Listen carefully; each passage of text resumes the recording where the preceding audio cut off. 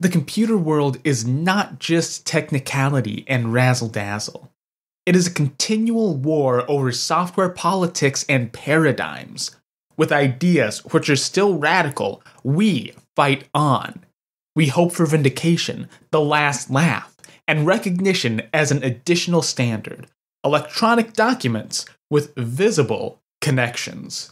That's the chunk of text you're greeted with when you visit Xanadu.com, the homepage for Project Xanadu.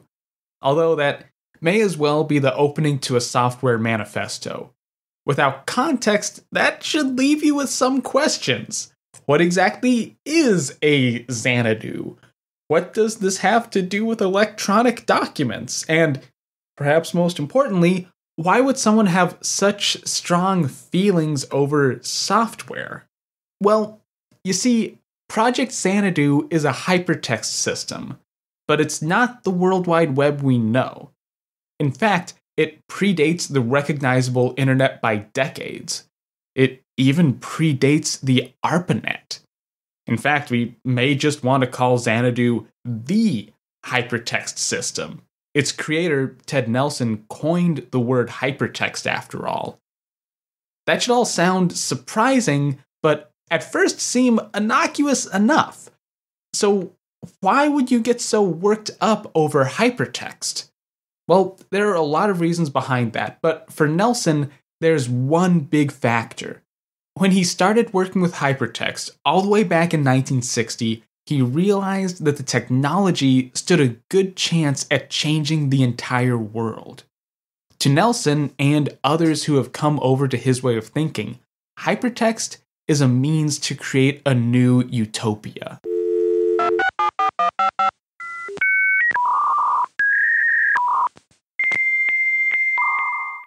Welcome back to Advent of Computing. I'm your host, Sean Hass, and this is episode 55, Project Xanadu. Today, we're going to look at a hypertext system that started development in the 1960s and, at least depending on how you look at it, is still in pre-release development today. According to some, it's a bold vision that's still ahead of its time. To others, Xanadu is the oldest and longest-lived vaporware program ever conceived. But we aren't just looking at Xanadu alone. With the conclusion of my Intel processor series about 5 episodes ago, I've been looking for another topic that I can really sink my teeth into, something I can do another long-running series on. I like that format, and it's gotten a lot of listens, so it seems that you like that format too, so I'm sticking to it, and it's a lot of fun for me. What I finally settled on isn't really a lineage of chips or devices, it's more a lineage of ideas. My grand plan, at least for the time being, is to kick off a series on techno-utopianism. Now, that may sound a little left field, but hear me out for a second. There's something really interesting here. The basic idea of techno-utopianism is that technology can be used to somehow better the human condition, eventually leading to a perfect world. Really, it's a bit of an overkill name for a simple idea. And it's a pretty old idea. With such a broad definition, anyone with some new technology and a dream of a better life could be counted as part of this ideology. I mean, even an early human with a sharp stone axe and a dream of a wooden house would fit the bill pretty nicely. As we get closer to the modern day, especially after the utopian movements start in the 19th century, we get a more focused definition. In general, we see an exacting program that, if followed to the letter, is supposed to usher in some new perfect world. By following a core set of beliefs, this state of utopia can, in theory, be reached. The other factor in most utopian programs is isolation, or at least some type of controlled environment. This usually meant compounds, communes, or some other way to gather up adherents to the cause in one place where they can all carry out this utopian program. Once technology advanced, and especially once computers enter the picture, the techno part of utopian becomes a lot more emphasized. In a lot of ways, computers match up really well with the idea of a utopian program. A digital machine represents the perfect tool to carry out a rigid program. It's a great way to just smooth out the details. I mean, after all, they are built for programs. Believe it or not, utopianism actually comes up a whole lot in my research for the show. While it's often not as rigid and institutional as 19th century utopian communes, it's this unexpected undercurrent of a lot of development. Sometimes it's more just people talking about how new technology is going to change the world and utterly upend how we live. Other times it's really explicit. And from running into it so much, I've started to notice a bit of a pattern. For whatever reason, and I don't fully understand why, but hypermedia and networking always seem to have some utopian idealist nearby. Those technologies seem to form a kind of digital replacement for a physical commune. And given how important hypermedia and networking are to modern life, I think it really behooves us to understand why utopianism is such a big deal in its early development. My plan for this series is similar to my coverage of Intel's processors. Episodes won't be back-to-back, but more interspersed throughout my podcast feed. I like how that flow worked, so I'm gonna stick with it. This also won't be a strictly chronological story, more of an anthology of stories all with the same utopian themes. To kick off this new adventure, I thought, what better place than Project Xanadu? Its creator, Ted Nelson, coined the terms hypertext and hypermedia specifically to explain his ideas around Xanadu. In that sense, this is where the modern conception of hypermedia really starts. But more than that, Xanadu is also a synthesis of good ideas that Nelson picked up over the years. What makes the project so interesting is that it started in 1960, and there still hasn't been a completed release. As of 2014, a version called Open Xanadu is available, supposedly. I can't find any downloads for it. There's scant demos, but nothing that I can really sink my teeth into. So, this episode, we're going to be looking into the story of Xanadu and Ted Nelson. Like I keep repeating, this is the start of a slow-burning series, so we're going to start off with theory. Today, we'll see what exactly Xanadu is. How did Ted Nelson coin hypertext, and how does this vision differ from its use today? We'll also take a look at some early attempts to make Xanadu a reality, and what his ideas may have looked like in practice. Nelson himself describes programming as a form of art. As a programmer myself, I have to agree, it takes a combination of skill, experience, and creativity to write good code. Plus, it makes me feel fancy to think of myself as an artist. Anyway, in this context, we could call Nelson an outsider artist. He's not a programmer, not a computer scientist, or a mathematician, or an engineer. In 1962, Nelson graduated Harvard with a master's in sociology. After graduation, Nelson spent a number of years as a photographer and videographer at a communications research center, so not really the kind of person you expect to show up on an episode about computing. Throughout his early life, Nelson was interested in media, and specifically how people interacted with and understood media. This started in childhood.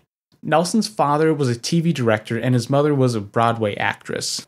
This upbringing gave him an inside view of a few huge avenues of consumption. And growing up, he wanted to follow in a similar industry. Nelson pictured himself as a future film director.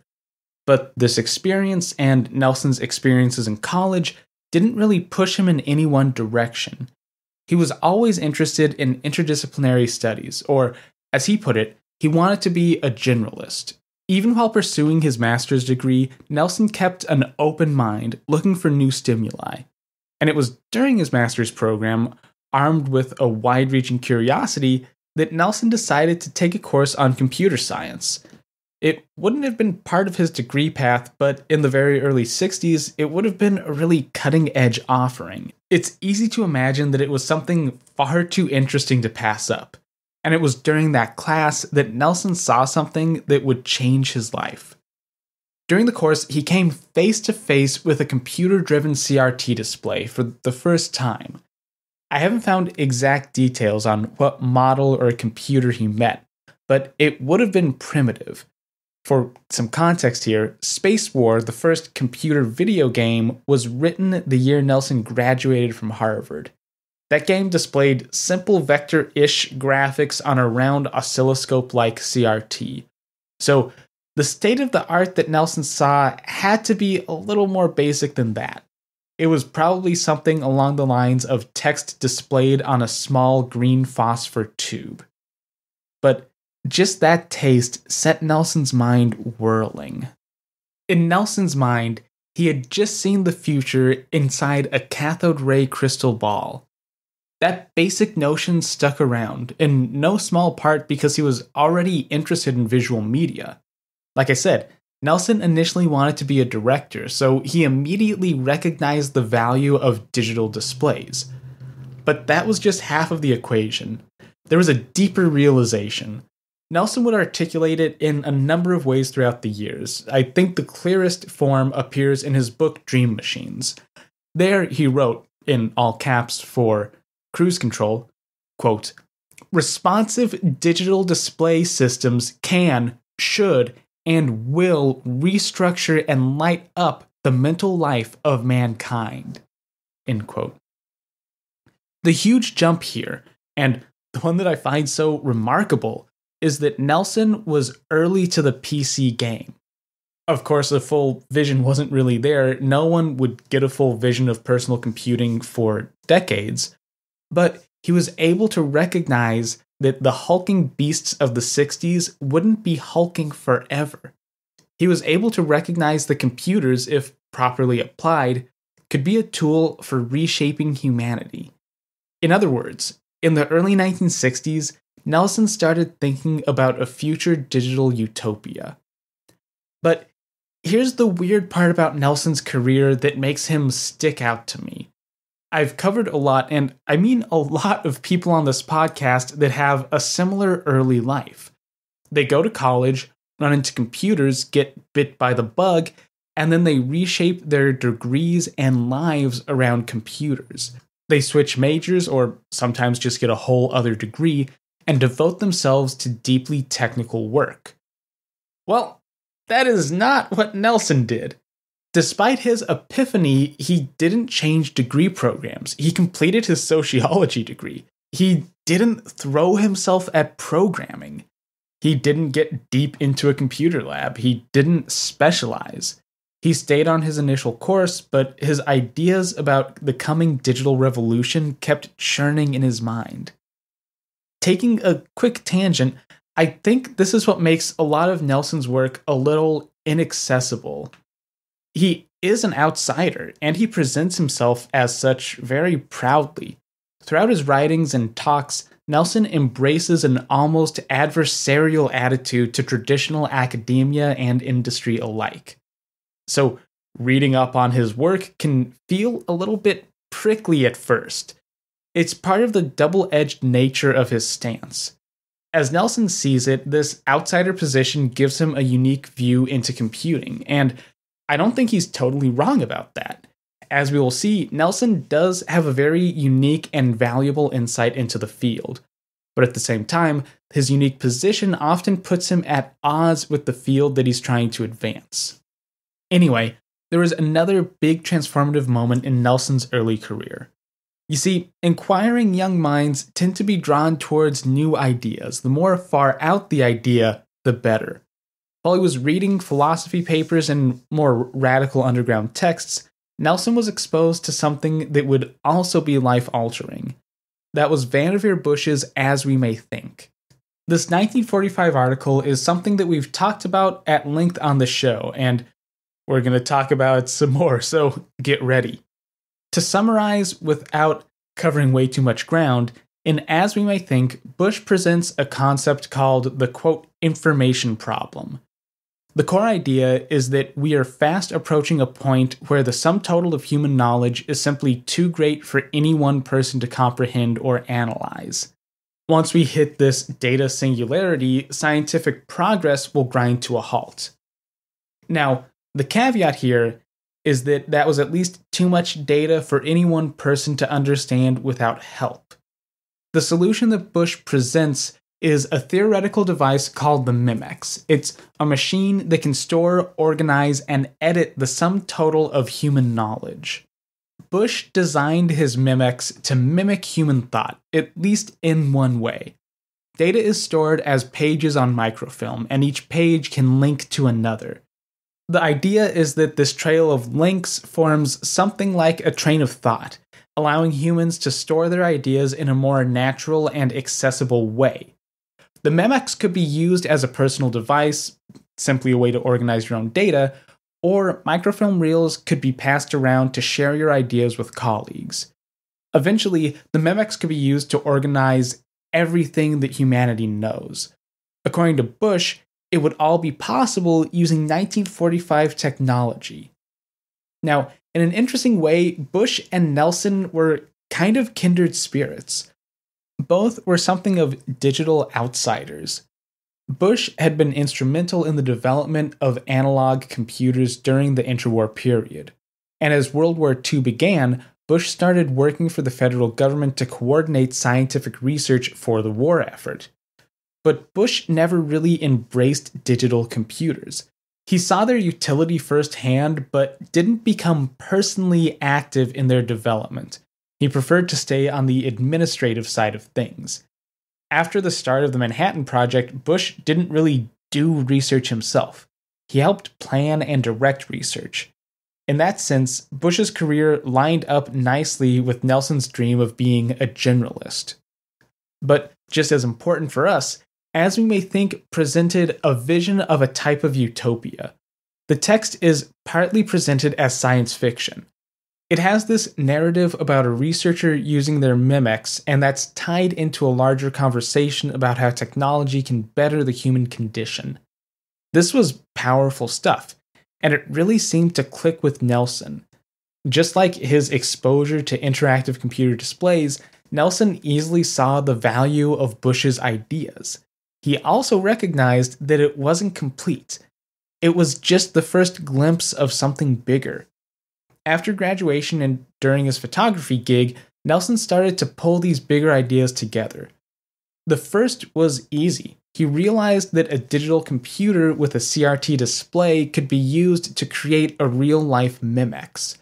However, there were some issues with Bush's conception. In Nelson's view, at least, the Mimex wasn't radical enough. It was stuck in the pre-digital world, and it was stuck in older ways of thinking. So with an eye for media and human interaction, Nelson started to rework the Mimex into a new form. In 1965, he presented his ideas at that year's Association for Computing Machinery conference. This presentation comes down to us as a conference paper titled, "A File Structure for the Complex, the Changing, and the Indeterminate." It's a bit of a strange and vague title for a pretty strange paper. Remember that Nelson isn't a computer scientist. He has chosen to cast himself as an outsider, and this shows up in his writing style. It's more relaxed than other academic papers. And I'm pretty sure it didn't get him any extra points with the ACM, but it definitely adds to his street cred. There's something really cool about publishing such a conversational paper in a journal full of stiffs. Anyway, content-wise, what are we looking at? The title doesn't give away much fine detail. This paper gives the first full description of hypertext. In fact, it's the paper that coins the term hypertext. Quote, "Let me introduce the word hypertext to mean a body of written or pictorial material interconnected in such a complex way that could not conveniently be presented or represented on paper." End quote. In other words, Nelson's defining hypertext as non-sequential text, an organization of data that exists outside conventional media. At first look, this seems in line with the Mimex, but this isn't entirely the case. Nelson's hypertext is a refinement of Bush's earlier work, an update that takes new media and tools into consideration. The Mimex dealt with data in terms of pages. That was just a limitation of Bush's proposed design. The smallest unit of data was a single microfilm slide. From there, trails of ideas were built as links from one slide to another. For the time, that was a revolutionary idea, but it's not the most flexible approach.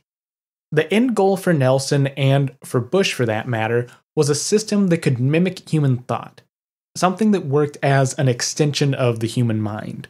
I don't know if I'm alone in this, but I certainly don't always have ideas that are the same size.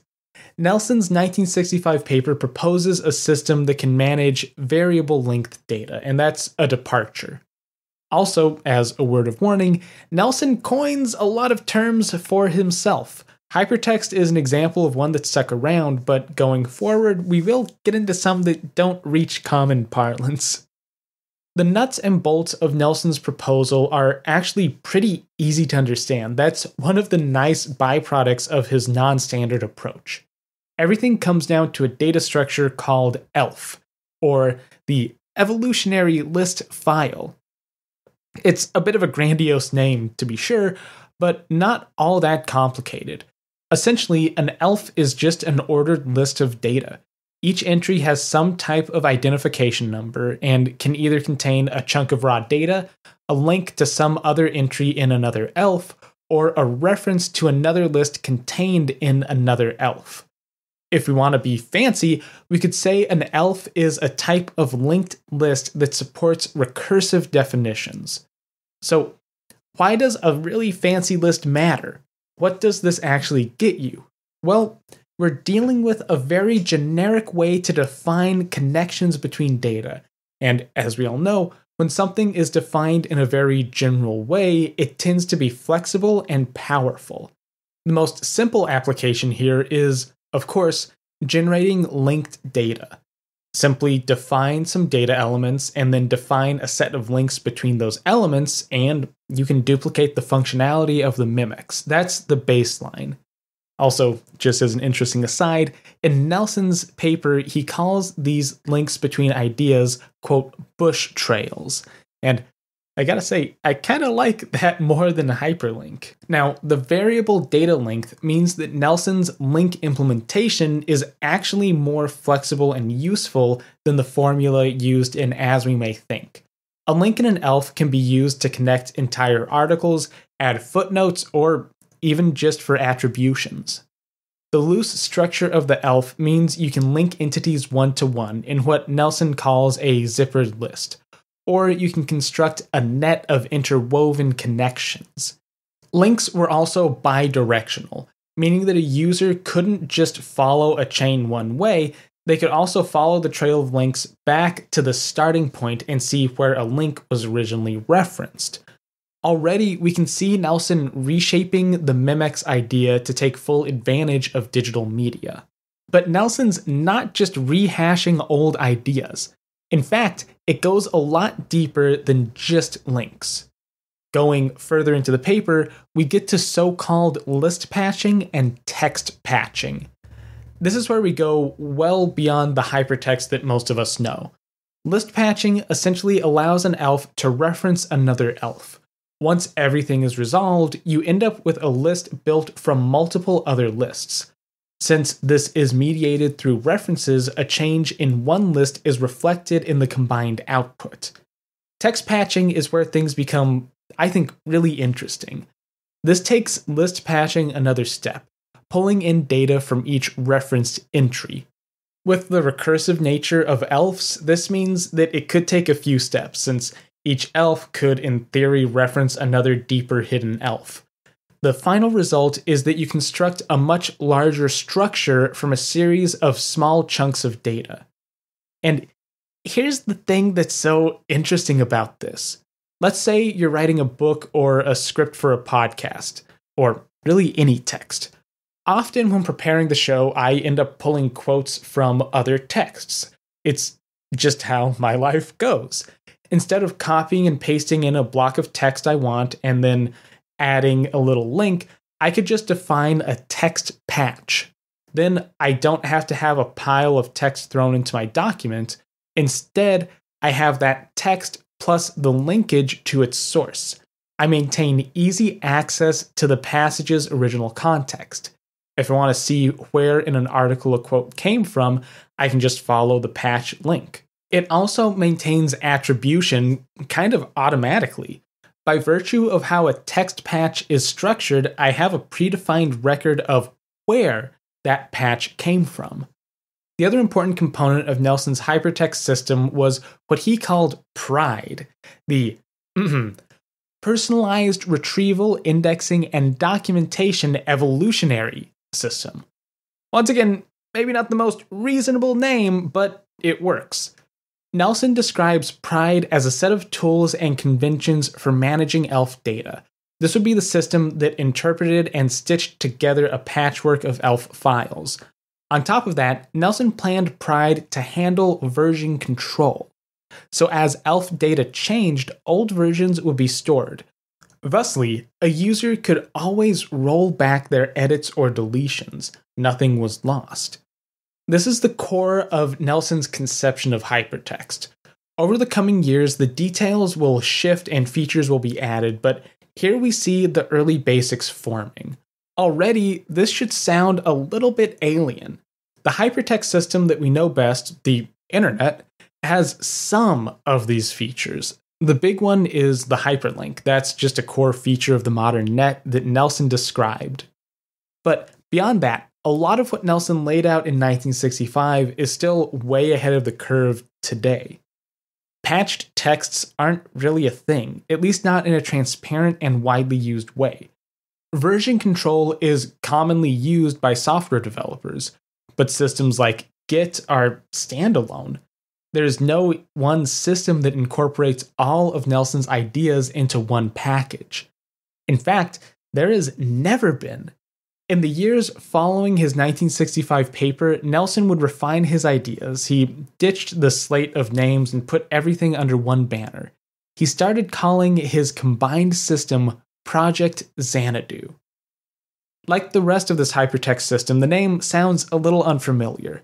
Nelson picked this from a Samuel Coleridge poem called Kublai Khan, specifically the passage, quote, "In Xanadu did Kublai Khan a stately pleasure dome decree, where Alph the sacred river ran through caverns measureless to man, down to a sunless sea."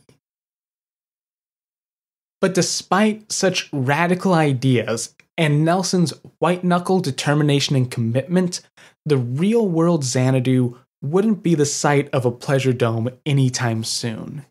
Once Nelson started thinking about hypertext, he just never stopped.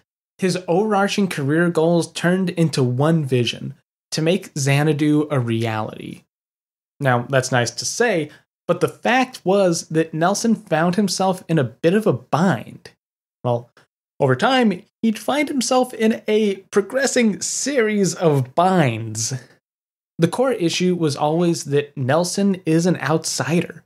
He never operated inside the world of formal computer science, and he never really worked in the industry. So, from the outset, he was fighting with a handicap. There are a pile of sagas throughout this battle, all boiling down to Nelson's attempt to find the right place and right people to make Xanadu real. Sometimes this was a simple matter of gaining funds, sometimes it was an actual collaboration, and other times it was just looking for the right place to build a pleasure dome. For today, we will focus on just one of these attempts that I think is the most interesting and relevant. In 1967, Nelson became acquainted with Andries van Dam. The two had technically met previously during their undergraduate studies, but they reconnected at the Spring '67 Joint Computer Conference. At this point, Van Dam was a doctor of computer science and a professor at Brown University. The two got to talking, catching up, and Nelson started to work some magic.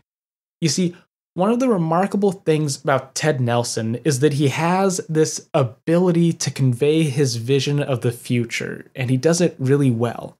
You can see it plainly in his body of work, and I imagine it's even more apparent in person. Nelson couldn't just convince people that hypertext was possible. He could convince them that it was the most important technology of the future. Van Dam put it like this, quote, "Nelson's vision seduced me. I really loved his way of thinking about writing, editing, and annotating as a scholarly activity, and putting tools together to support that. I hadn't heard of Engelbart. I hadn't heard of Bush and Mimex. So after meeting quite by accident at this computer conference and talking about what we were doing, we somehow got onto the topic. I had this wonderful graphics display, and I was working on various graphics applications at the time. He talked me into working on the world's first hypertext system, and that sounded cool." End quote. Now, there's a lot to unpack there, but on the surface, we're starting to see this magnetic quality Nelson has. Another important piece here is that Nelson was still right on the cutting edge of the next big wave of hypertext technology. This was in the wake of As We May Think. Bush's ideas were starting to become viable in the digital world. Other researchers, such as Doug Engelbart, were starting to create implementations of hypertext-like technology. But importantly, no one had really cracked the hypertext code yet. The idea of freeform data structured as a trail of associations was bubbling just under the surface. Nelson not only had a name for it, but he also had a simple and generic outline for how to implement it. This is also a place where context plays a huge role. In the middle of the 60s, computers were very different from the data-munching beasts that we deal with today. I don't just mean in terms of size and power, but just what computers were built to do. In the more modern epoch, computers deal with a lot of textual data. I don't have hard numbers, but I'd wager that most of the bits and bytes that pass through a processor are somehow associated with text. Whether that be a book, a web page, email, or some other pile of characters, it's still text. But in the 1960s, that wasn't really the case. Notice all the applications I listed were pretty modern. Folk didn't really browse the web back in 1967. What they did do came down to either crunching numbers or writing programs to crunch numbers. That was part perception and part reality. Computers were seen as really fancy calculators, and they just so happened to also be used as really fancy calculators. Just one fun example, and one that came up a lot in my recent C series, comes down to how memory was laid out. Characters are usually encoded as a single byte in memory, but these early computers didn't address memory by byte. Memory in the 60s was usually addressed by words, often composed of multiple bytes. So text manipulation required a lot of extra code to pack and unpack memory locations. These things just weren't meant to deal with a whole lot of text. A computer could handle text, but it wasn't the primary function. Talking about storing the sum total of all human knowledge on a computer, and then linking it up and having facilities to edit that? Well, that must have felt more than a little bit subversive. Sure, a computer could do it, theoretically. Hypertext seemed possible. And as strange as it sounds, it would actually push computers in a pretty new direction. A contributing factor in this case was Van Dam's position at Brown, or really, I guess this could have been anyone's position as a professor. Van Dam wasn't just interested in hypertext for its broad applications. He wanted to apply it to classrooms. The important detail here is that he didn't just want to use it in his CS classes. Van Dam envisioned hypertext as a tool that could be used in just about any class taught at Brown University. Just like Nelson, Van Dam saw the utility of computers outside of pure number crunching. So when he got a glimpse of Nelson's grand plans, well, he just couldn't resist. Van Dam invited Nelson to join him at Brown. There, the two started in on the first implementation of hypertext. It was to be called the Hypertext Editing System, or HES, and from the beginning, the system took a bold path. HES was designed to be used by non-computer scientists. That was at the core of its design. By leveraging hypertext, the duo planned to build a system for storing, managing, and connecting textual data. That system could then be used by students, faculty, or really anyone on campus. The goal was for HES to become a central part of classes all over campus. It wouldn't replace conventional teaching, but it would supplement it. Think of HES as a way to augment existing classes. Over the span of a year and some change, HES took shape on one of Brown's IBM System 360 mainframes. Nelson must have been over the moon. He finally had a place to test out his theories in real life. And, to sweeten the deal, Brown had a number of graphical terminals. That was key. The pairing of digital technology with graphics-capable screens was crucial to Nelson's version of hypertext. HES was positioned to make those dreams possible. The core of HES was a text editing and navigation system. That shouldn't be all that surprising.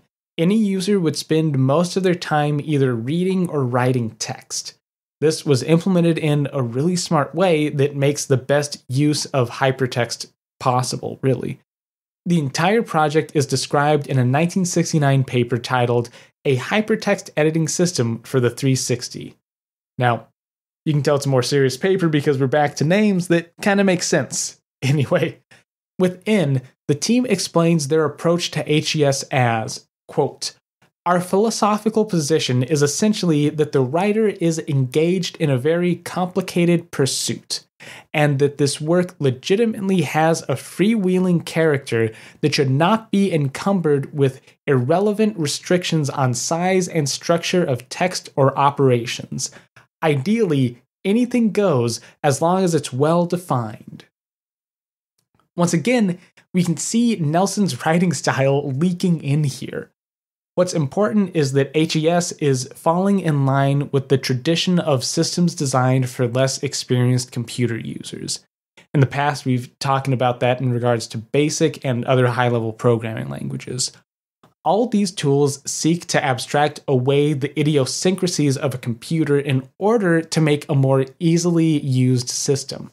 By doing so, more people could more easily be brought into the fold, and computers could be turned into a more universal tool. It's a path towards a digital world. Even in this short passage, even without hitting any technical details, we start to see an interesting trend. The simple fact is that hypertext is very different from printed text on a page. But in this early period, it had to define itself in relation to more traditional written word. This 1969 paper even admits that the goal of HES was to allow for the same freeform expression possible on a blank sheet of paper. At first, this shouldn't seem major. Hypertext transcends normal media, but is still deeply connected to it. However, keep this in mind as we look at HES in more detail. This is something that we will come back to.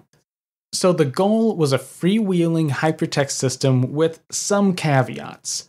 And actually, HES gets really close to attaining that goal. I've dug through the handful of papers and interviews and talks I can find, and I think the best way to approach HES is to start with what a user actually sees and then go from there. Entry was simple, and in most cases, mandatory.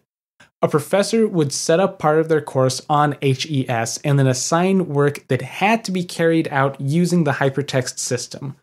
That lucky student would then find some open time and make their way down to a lab that held the university's IBM 2250 graphics display terminal. Sitting down and logging in, they were greeted with a surprisingly complex display. The screen was broken up into 3 sections. A large pane at the top was used to view and browse the actual hypertext document. Below was a smaller section for viewing annotations, then at the bottom of the screen was a section for inputting commands.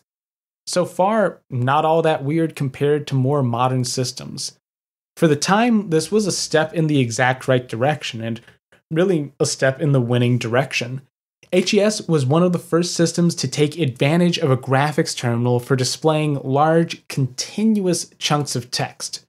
From that upper pane, a user could scroll through a really impressive amount of characters and easily edit and manipulate any displayed text. Crucially, this was all done using a big window that could display lines of text in context. Contemporary text editors worked on a single line at a time basis. They were actually geared towards paper feed teletype terminals, where you can only display one line at a time. But Nelson and Van Dam were dropping the older system in favor of really flexing a graphic display's abilities.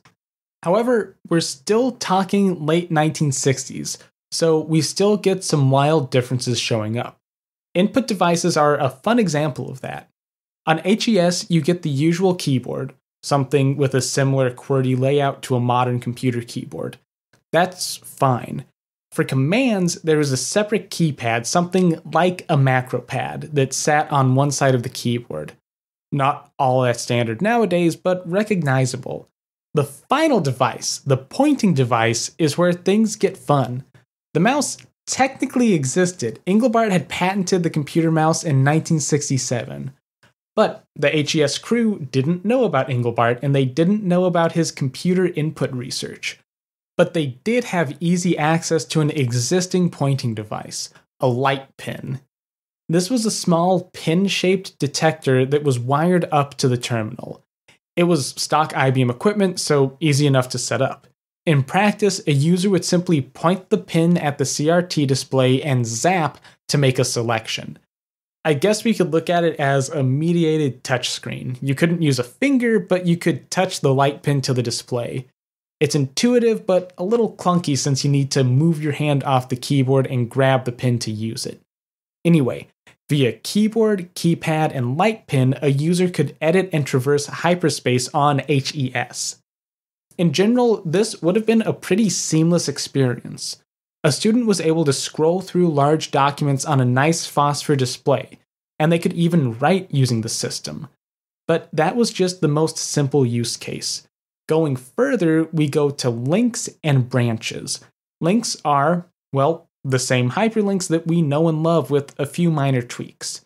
In HES, text was relatively freeform. It was stored as variable length strings, that is, you could have a single line that was anywhere between one character and an entire page worth of words. On screen, text was displayed in what was called a, quote, area. At least, that's the term used in the 1969 paper. It sounds like a div in HTML if you're used to web stuff, or something like a text box with a specific ID or name. To make a link, you just had to specify where you wanted to insert the link and the area or chunk of text that you wanted to link to. This was stored as a pointer, something like an entry in one of Nelson's ELF data structures. On screen, a user would see a mark where the link was. As near as I can tell, it was a little percent sign. Pointing the light pin at this mark selected the link. Then you could edit, inspect, or jump to the link location. HES also stored where you jumped from, so it was trivial to go back up any trail you went down. With what I've described so far, that's editable text and links, we already have a living Memex. Well, something really close to a Memex. You can't store images in HES, which is a strike against it, but on the other hand, HES isn't limited to linking singly between full pages. I just think it's interesting to note that it didn't take all that long for Bush's theoretical paper to turn into reality. HES wasn't technically the first system to achieve this, but it's in a group of systems all rushing towards the same goal in the same era. Now, going beyond as we may think is where HES starts to shine and where we get some more high strangeness. Links were just one part of the hypertext web going on at Brown. Another structure, one that we don't really use today, was the branch. I've been trying to find a more serious way to explain branches. I keep coming back to the fact, though, that a branch is just a digital implementation of one of those choose-your-own-adventure novels. In HES, a branch linked the end of one text area to the start of another area. You could have single branches which just linked one page to another. But if you wanted to get fancier, you could have multiple branches at the end of an area. Each branch said where it linked and could be annotated to give a short explanation of the branch. That means that, conceivably, someone could write a novel on HES and end each chapter with a choice that branched to a different chapter. Now, I just think there's something delightful about that feature. Annotations or explanations are another key feature that we should address more fully. In general, anything displayed on screen could have a tag or annotation. These showed up in a special section on the graphics display and were essentially non-printable chunks of text, something like a digital footnote. These notes couldn't have links inside them, but they could be tacked onto links. This is how you implemented short explanations for branches or links that could be displayed without jumping to the actual link. Rounding out the system, we have typesetting. HES wasn't just a tool for reading and editing hypertext, it was also used to prepare manuscripts and papers for printing. The software implemented this using IBM's own Text 360 typesetting language. Essentially, an HES user could format their text and then seamlessly send it out to be printed. Formatting was preserved on print, so what you saw on screen was relatively close to what you were going to get out the printer. Some annotations could even be set up to print as numbered footnotes. Of course, links weren't followed, but if my reading is correct, then singly branched areas were stitched together into a full text. Now, that should sound pretty innocuous. You're editing text. It stands to reason that you may like to print it out at some point. There wasn't even some requirement to print everything you edited on HES, but it was an important and optional use feature. Simple, boring, not all that surprising, right? Well, this whole feature set ended up becoming very contentious. At least it became contentious for Ted Nelson. HES already was a subset of Nelson's full hypertext vision. That on its own is forgivable. HES was really just a first pass at a full Xanadu. However, this printing thing became a big source of friction. It's a little subtle, but important to note. The printing facilities inside HES meant that, at least at some level, there was still a connection between how it handled data and the old school printed page.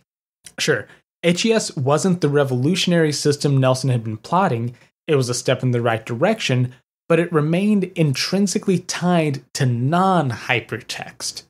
That meant that features in HES had to have some mapping back to printed paper. There had to be rules for how an area of text should be converted to typesetted text. Rules for how branches and links should be treated by a printer. In other words, HES was built with a way to turn hypertext into normal, boring, useless text. To Nelson, that was a corruption of his vision. He'd stay on the Brown University team with Van Dam for a number of years, but eventually left in search of a better place to create Xanadu. That said, HES was a huge step forward. It proved that a Xanadu-like system wasn't just possible, but could be practical. In the coming years, Van Dam would upgrade and permute the system, eventually creating a program he called the File Retrieval and Editing System. That program, shortened to FRES, would serve Brown University for decades. It became what HES was planned to be, central to interdisciplinary studies.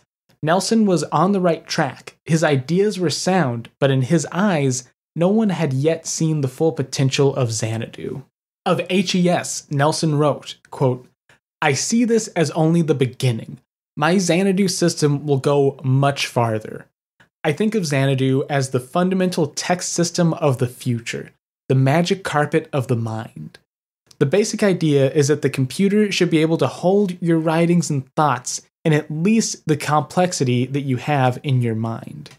Over time, Nelson's vision of Xanadu shifted. Now, I think that's true of anyone with a good idea.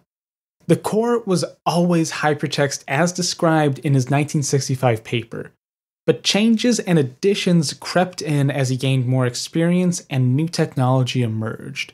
And, of course, Nelson never stopped writing about Xanadu and looking for ways to make it a reality. This brings us to what is often cited as the seminal work on the system, and what got me into this episode in the first place. Nelson's magnum opus, Computer-lib/Dream Machines. This text is important for a few big reasons. Published in 1964, it shows how Xanadu was changing into something even more prophetic. It was also positioned in a perfect time and place. I've mused before about how the 1970s was probably one of the fastest moving decades for the development of the computer. This was an era where personal computing went from an idea to a product. The ARPANET was just getting its sea legs, and over at Xerox, the modern user interface was invented. Nelson published a book on his utopian vision smack in the middle of all of this. The text was well placed to seep into the growing revolution. That all being said, this is a really weird book. Computer-lib/Dream Machines is actually 2 books in one binding. Flip to the cover labeled Computer Lib and you're at the start of the first book. To read that part, you just have to read the right-hand pages of the book. Flip it over to the cover labeled Dream Machines, and you get to the second book. This part is printed on just the left-hand pages, and it's flipped 180 degrees, so it all works. So, in other words, if you're sitting in front of the text, there's always one page that's right side up and one that's upside down, and you're only ever reading one page on each side. Now, I've been reading some scans of the book, so luckily I can zoom in and stay on just the proper part of the scan. However, that's just the start of the weirdness here. Once you actually look at the content, or at least how it's laid out, things get even more interesting. Nelson called it a, quote, magazine layout, but that makes it sound like neat columns with glossy print photos. Every page has some variable number of columns. Some have just 2, others have, well, an indeterminate amount. A single page may have a section with 2 columns, then break and have another section with 3, or any permutation or mix thereof. Some chunks of text are rotated at odd angles. Let's just say the typesetting is complicated. Interspersed between columns are figures, pictures, clippings, and somewhat related quotes from other texts. Sometimes there's just a poem in the middle of a page. Headers, titles, and even a few short passages are all handwritten by Nelson in a flowing, stylized script. There are a multitude of hand-drawn graphs, figures, and even notations in margins. This adds to the overall freewheeling experience of the text. For me, reading Computer-lib/Dream Machines is a pretty disorienting experience. I have to say, I haven't read it cover to cover. I've read a lot of it, but it's just not the kind of book you can sit down and read one page after the other, flip it, and then do the same in one sitting. Adding to the weird presentation, the actual content can be scattered. Sometimes Nelson takes a few pages to dive deep into a single topic. In other places, he only uses a few paragraphs. Ideas are sometimes continued or restarted in a different framing somewhere else in the book. That should sound like a bit of a fever dream of a text, and on first examination, it kind of is. This was my first introduction to Nelson, and it was initially very off-putting, to say the least. However, that first impression was wrong. As I've sat with the book, turning it over in my head and reading deeper into Nelson's body of work, I've started to glimpse the bit of genius going on inside this wild, freeform double book. So, what's the actual content of the book? As the name suggests, you're supposed to start with Computer Lib. The overall message of that half is clear. It's written right across the cover. Quote, "You can and must understand computers now." The now there is in all caps, just to drive the point home. Most of the cover is taken up by a drawing of a raised fist, so from that, plus the weird formatting, it's pretty clear that Nelson is positioning his book as a subversive text. That's a theme that really carries throughout all of his works, especially this book. The general thesis of computer lib is that everyone, and Nelson really does mean everyone, should understand what a computer is and why computers are important. Quoting from its introduction, quote, "Computers are simply a necessary and enjoyable part of life. Like food and books, computers are not everything. They are just an aspect of everything. And not knowing this is computer illiteracy, a silly and dangerous ignorance." End quote. For the era, this was a truly subversive stance. Computers had been becoming more accessible, but not really to everyday people. You had options to join the digital future, sure. You could either work in a job where computers were used, get a college education in an associated field, or learn through electronics hobbyist books and magazines. So sure, computers are accessible if you're already in some technical niche. There were, of course, exceptions, but there were no widespread ways to become familiar with computing, at least not casually. You had to delve deep into it. This view also makes a lot of sense when we look back at Nelson's influences. As we may think, discussed a near future where some kind of machine would help to augment human ability. It would become an ever important part of life that would improve the human condition. It would lead to a digital utopia. Computer lib is Nelson's response. By his analysis, that future is here, and that machine is going to be some type of computerized system. The next step, and really the last important step, was to get the public on board, to get other people to see that the future was ready. The formatting is partly a way to appeal to a wider audience. Like I mentioned, you don't really sit down and read this book cover to cover. Computer lib is best enjoyed in chunks, like a magazine. You're presented with bite-sized articles. In Computer lib, these slowly explain what a computer really is, the current state of the field, and the current issues in computing. Everything is presented in Nelson's non-academic style. It's conversational and light while presenting big new ideas to the reader. The hand-drawn figures and headers plus margin notes are weird formatting, but they all add to this. In the introduction, Nelson says he's publishing the text in a draft state. That could explain some of the handwritten notes, but I think that's just a bit of a cover story. The entire book feels intimate and personal. It's almost like it was a pile of notes handed to you by a friend. But the real meat and potatoes, at least for us, comes when you flip the book over to Dream Machines. If Computer lib explains how computers are, then Dream Machines explains how computers should be. It follows the same free-flow format, but it covers Nelson's vision of the near future. This is where we can see a more mature version of Xanadu, and where the final pieces of this strange text start to make some sense. Of course, a big part of Nelson's description of Xanadu, you could say his main thesis for this book, is that printed text is a limited medium. Nelson's hypertext, just like Bush's Memex, is designed as a means to store human ideas better than mere paper. Dream Machines spends a lot of ink restating and explaining this idea. It's the whole point of Xanadu, after all. With that in mind, I think the weird contents of the text start to make a little more sense. Computer lib/Dream Machines is a really good case for why hypertext is a better medium. I mean, the book almost screams out for links. Every section has some kind of context that could improve it. This isn't just a case of an oddly constructed book. It's a book that should have been written in hypertext.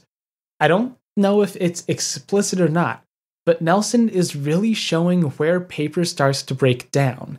At least that's the feeling that I get the more I read and think about the text. Okay, I swear I'm done analyzing the medium, so let's get back to the content. By 1974, the world had seen ARPANET. Networking was appearing on college campuses and in research labs, and Nelson took note. Of course, there were earlier examples of networks, but with ARPANET, we see a nearly modern system. This new technology was really a natural extension for Xanadu. Nelson's project was all about democratizing data, finding a way to store, share, and transmit human thought. So networking fast became a central feature deep inside his proposed system. Nelson's networked Xanadu was a pretty simple idea. Machines running Xanadu would be connected to a larger computer network. Then anyone could connect up and use the hypertext system remotely. Basically, he was talking World Wide Web before the web ever existed. Nelson also realized how impractical this approach was, at least how hard it would be to get it off the ground. From the text, quote, "But who will pay for it? To build the kind of capacity we're talking about, all those disks, all those mini computers in a network, won't it take immense amounts of capital?" End quote. It's a fair point. We've seen in other episodes how funding can really make or break a product, especially when it comes to networked services. Nelson offers a few options for how to get around this. The first one, and probably the most recognizable, is framing Xanadu as a pay-per-minute service. In this model, Nelson explains that a user would only need to pay as they were using Xanadu. The user would only need to connect up from a terminal in their own home or office, thus keeping Xanadu as a central part of normal life. The other model Nelson proposes, and one that's a little more wild, is the idea of Xanadu as a franchise. Now, I think this is partly inspired from Nelson's mixed attempts to find a single source of funding. The general idea is that Xanadu would be funded by a grassroots collective of small shops. Each would chip in a franchise fee to pay for equipment and time on the network. Users could come to a brick-and-mortar shop to use terminals connected to the Xanadu network. Of course, users would pay a fee to their local franchise. Thus, funding could come from a large network of backers, each covering only a small chunk of a large overall cost.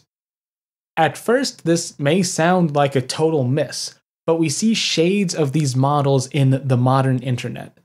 No one huge entity owns the internet. It's spread out to a network of smaller organizations. Some are larger, but you don't have to be huge to become a player on the web. The overall infrastructure and servers are owned by a wide cast of players. Single users pay ISPs for access, and often pay more for access to specific services. It isn't really a franchise model, but the internet has been able to grow so large because so many people have chipped in on the large bill. The simple fact is that Nelson's ideas were really prescient of the future, and in a lot of cases are still predicting an even further flung utopia.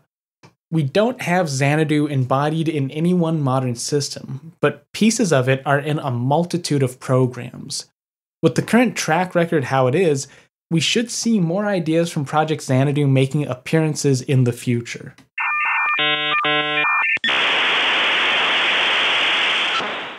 Alright, that brings us to the end of today's discussion of Project Xanadu. We've seen another one of the tendrils of As We May Think spread out. For Nelson, early exposure to Bush's writing, coupled with a glimpse of a digital CRT display, drove him to carve out a radical new course. This led to his work on hypertext. And while Nelson didn't outright create the new medium, he codified it in an enduring way. He did come up with the name, after all. Even today, we have yet to see a system that fully implements his vision of hypertext. But that's really just the micro-scale view. The big, overarching reason Nelson chose to devote his life to hypertext was simple. He had seen a vision of a better future. He was trying to build a utopia with the cornerstone made out of better data management. It may sound silly, but this thread of hypertext and networking form a base for many utopian visions. Like I said, this is just the start to a larger series on digital utopianism. I'm treating this like the Intel series I just wrapped up. Episodes in the series will be spread out over time. Next episode's gonna be unrelated, but in a few months I'll be dipping back into the utopian waters. I think this look at Xanadu gives us a good foundation to move forward. Next time, I'm planning to touch back on some of the latter developments in Project Xanadu, examine its shortcomings, and then get into what you might call a sibling system. Along the way, we'll keep trying to work out why hypertext has this strange place of privilege. Thanks for listening to Advent of Computing. I'll be back soon with another piece of the story of the computer. And hey, if you like the show, there are now a few ways you can support me. If you know someone else who'd be interested in the story of computing's past, then why not take a minute to share the show with them? You can also rate and review on Apple Podcasts. And if you want to be a super fan, you can support the show directly through Advent of Computing merch or signing up as a patron on Patreon. Patrons get early access to episodes, polls for the direction of the show, and bonus content. You can find links to everything on my website, adventofcomputing.com. If you have any comments or suggestions for a future episode, then go ahead and shoot me a tweet. I'm at adventofcomp on Twitter. And as always, have a great rest of your day.